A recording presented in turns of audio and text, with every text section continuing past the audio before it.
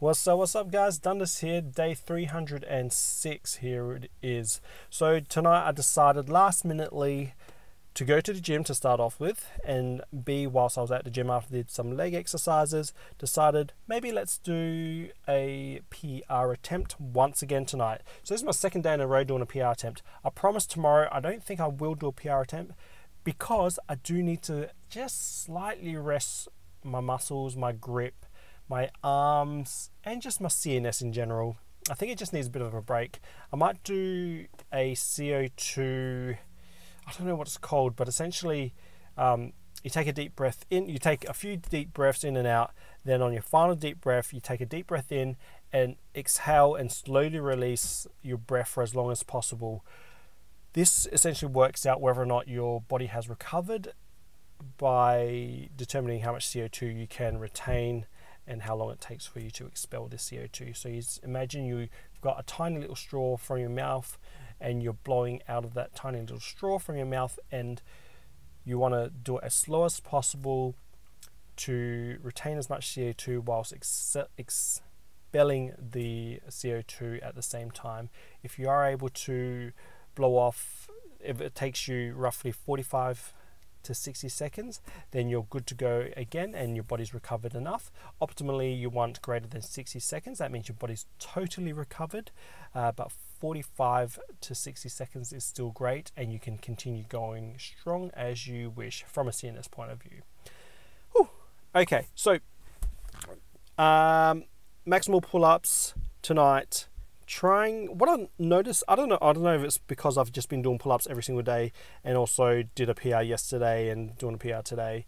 The straight bar, I think it's harder. I've come to the conclusion that doing maximal effort pull-ups on a straight bar is not as easy as doing maximal pull-up on a pull-up bar. You know, the ones that kind of angle out a little bit so it's a bit more comfortable on your grip and stuff like that. I think, I don't know, who knows. That's something I need to test out, and I want to trial that out and see whether or not I can prove that.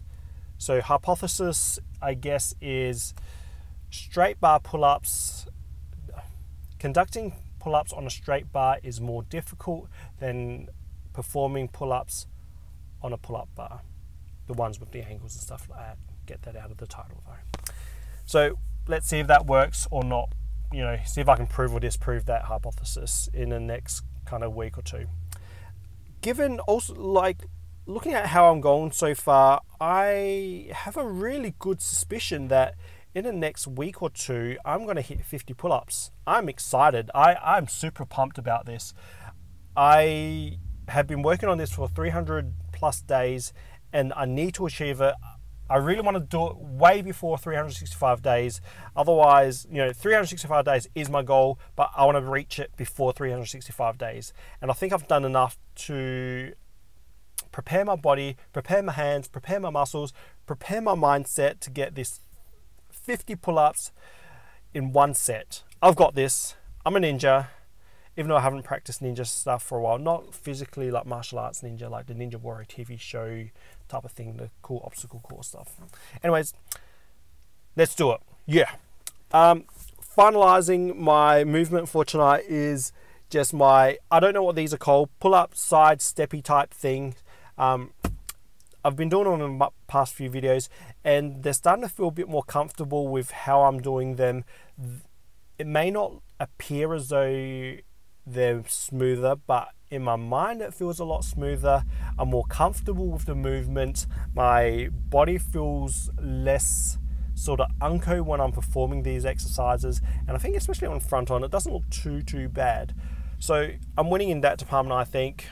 On that note, on a positive, I'm out. Peace out. Good morning, good night, good afternoon. Ciao.